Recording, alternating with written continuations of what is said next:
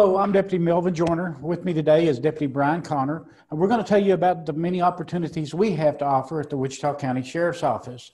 As we start our PowerPoint presentation, you'll be able to see some of the many different divisions within the Sheriff's Office as well. So we hope you find this very informative, and we hope that you will learn a lot of information about the Sheriff's Office that maybe you didn't know previously. First of all, the Sheriff, which is David Duke, he is elected by the citizens of Wichita County every 4 years. That's the difference between a sheriff's office and a sheriff's department. A sheriff's office means that the sheriff is elected by the citizens. The sheriff's department means that the sheriff is elected by the county commissioners. We'll first start talking about the patrol divisions. That's one of the most visible divisions of the sheriff's office that you will see. They make arrests, they respond to calls, they conduct patrol checks. Like I say, it's the face of the sheriff's office. Our special response unit is a high-risk search. They serve high-risk search warrants, barricaded subjects, hostage scenarios, and special evacuations. A lot of people call it SWAT teams. We call our special response unit. They go out on a lot of calls, believe it or not, especially with high-risk warrants that we serve. Our next division, we'll continue showing some footage of these. These are going out. Some of the vehicles that the special response unit use. We have Humvees. The large vehicle on the right there is called MRAP. The MRAP is used for several purposes. We can transport, it's 24.5 tons, fully armored.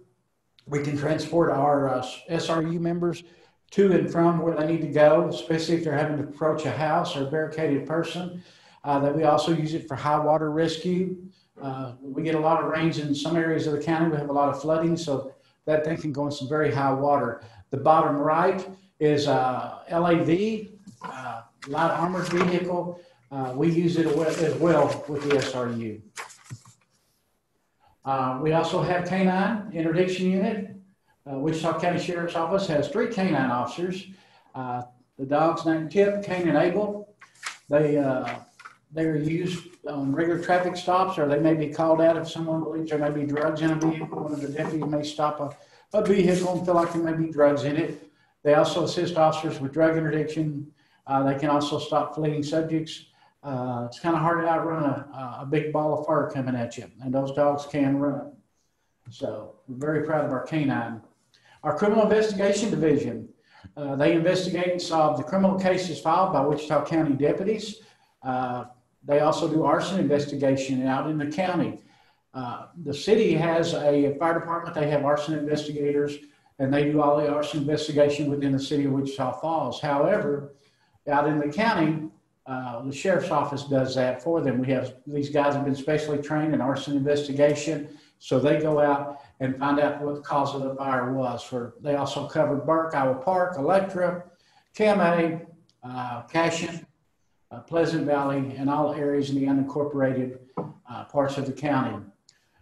Criminal investigators, they also interview witnesses and suspects. They ensure cases are properly presented to the district attorney's office properly. You'll see them out. They ensure that all records are filed correctly. They collect our records and ID section.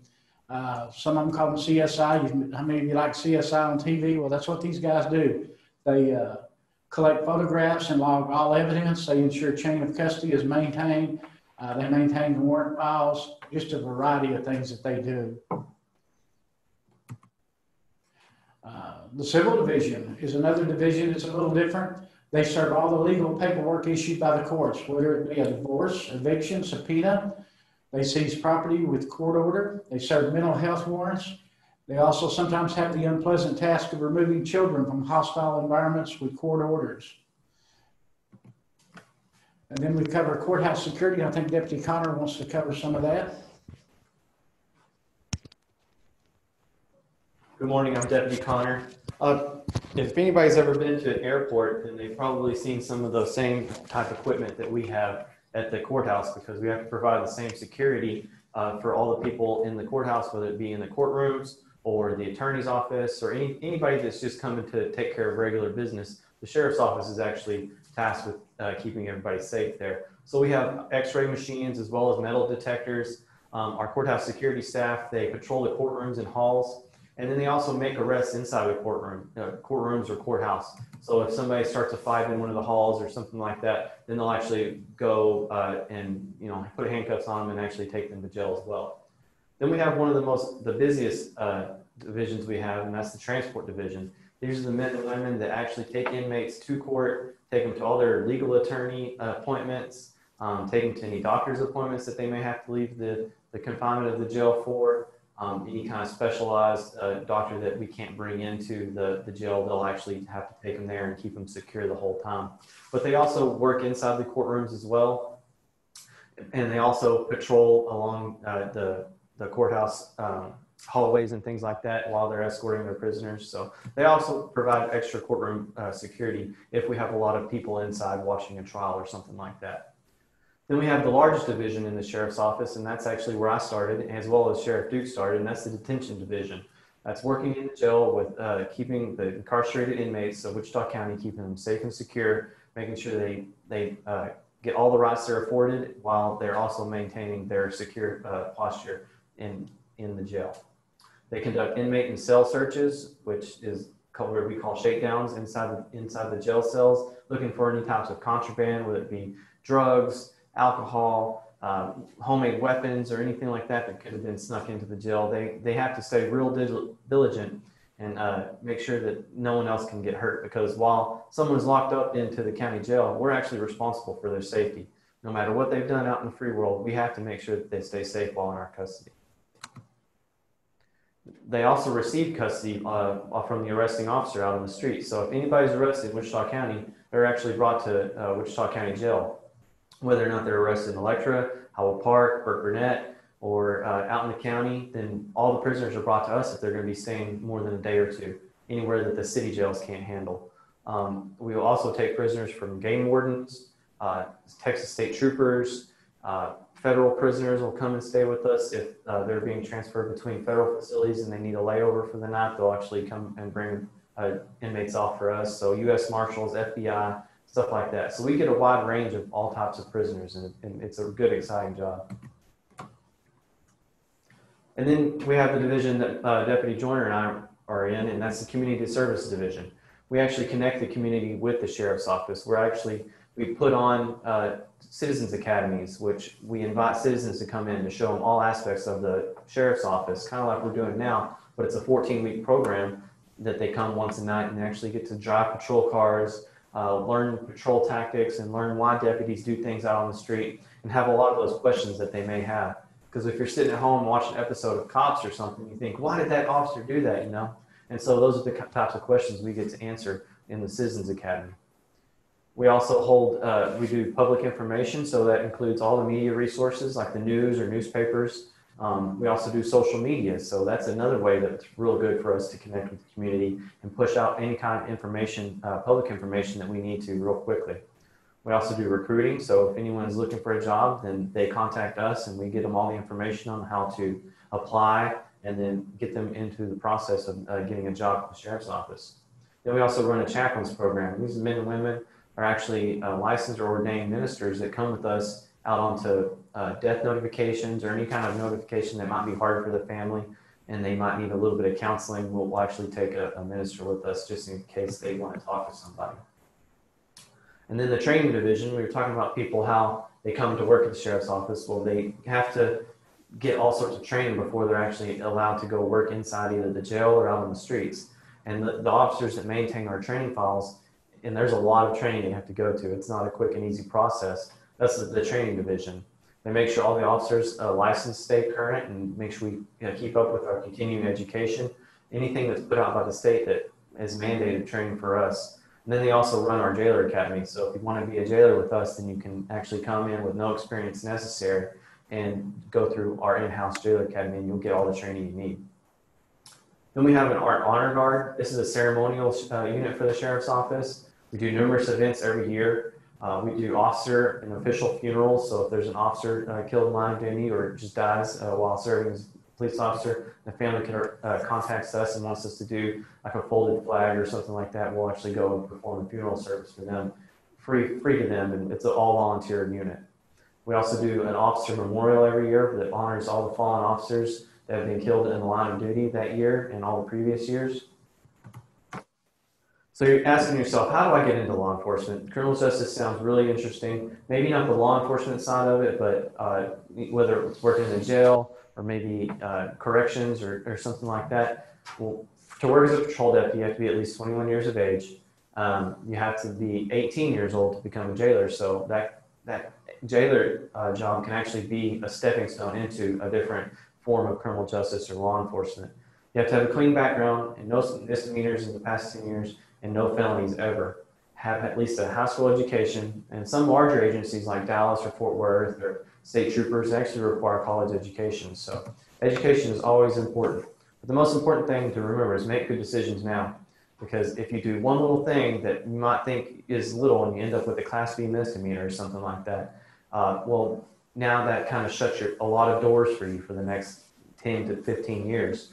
So just make good decisions and make sure you're doing what you're supposed to right now, because you never know how it's going to set you up later in life. Now we can open it up to questions if there's anybody.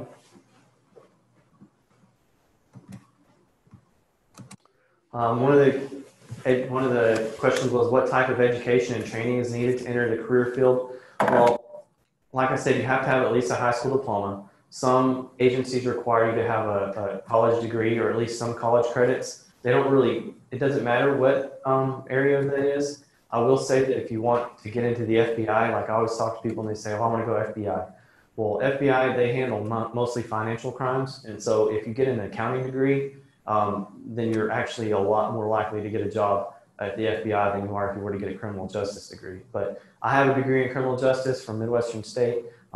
It really helped me along the lines of what, how the criminal justice field works and a lot of understanding on how the laws are written and things like that. But it doesn't really matter as long as you go and get the education.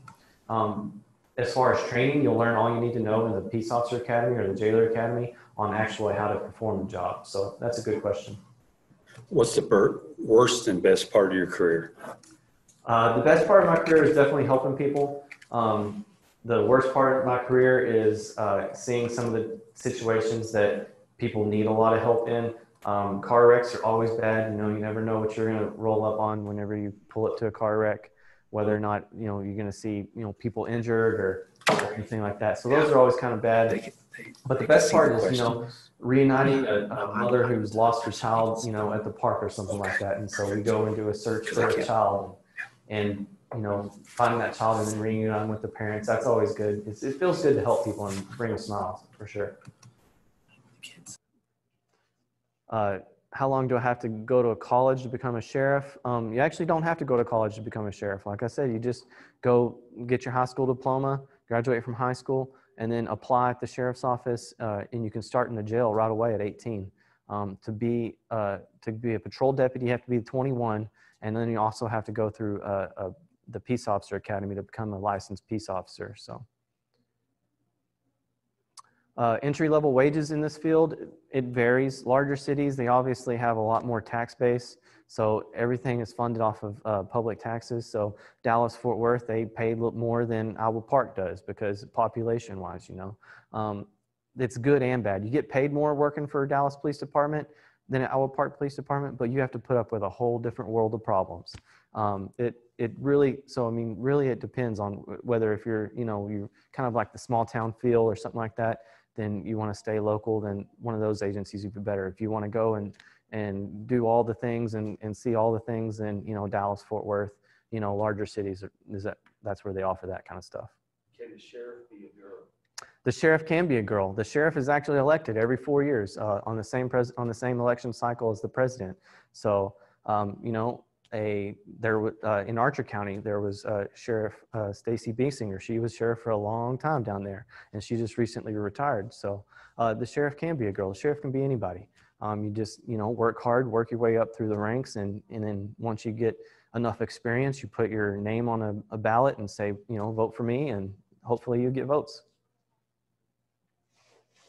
We'll show you a little bit of equipment here. This is our pretty much day-to-day patrol body armor. It's pretty light. I can hold it up with one arm.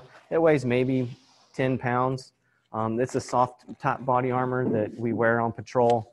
Doesn't offer a whole lot of protection, but it's better than just a t-shirt. So, and then our SWAT team, I'm actually on the SWAT team. We wear a little bit different body armor.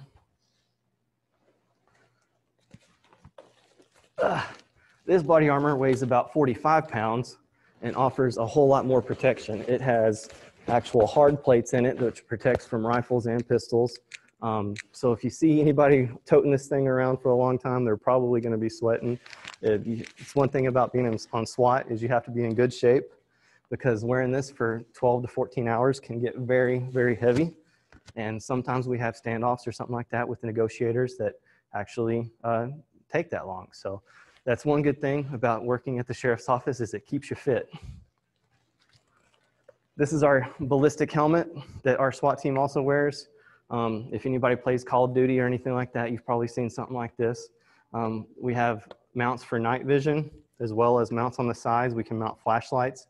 We can even have cameras that'll mount on this. So if we want to get heads up video of exactly what the officer's looking at, we can actually mount cameras on here. But they cut up to the ears, so it doesn't cover up your ears, because one thing that's really important is communication amongst the SWAT team. We have to be able to talk to each other and hear each other what we're saying. And so we wanted helmets that didn't cover up our ears. So that's really important for us. If you become a sheriff, do you have to get tasered? So to carry a taser, you have to be tased, because you don't, one of our things is you don't ever want to do something to somebody that you don't already know how it's going to affect them. Speaking of taser, we have one. This is the taser that all of our deputies carry, and it has a red laser on it. I don't know. You can see a red laser, so we know exactly where we're shooting.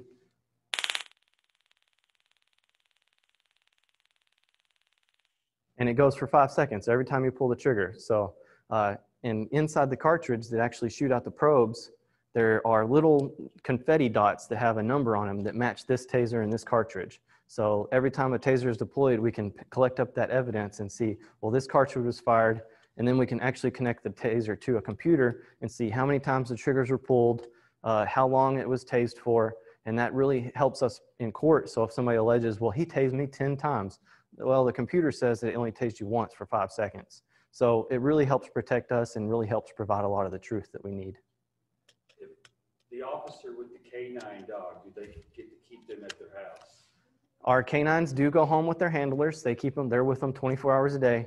They take them home, they live at home. And that's a really good question. We do buy the food, the sheriff's office buys the food, so they don't have to go out of their own pocket, but they do go home with them. All right, thank you very much for attending with us today, and everyone have a good day. Thank you.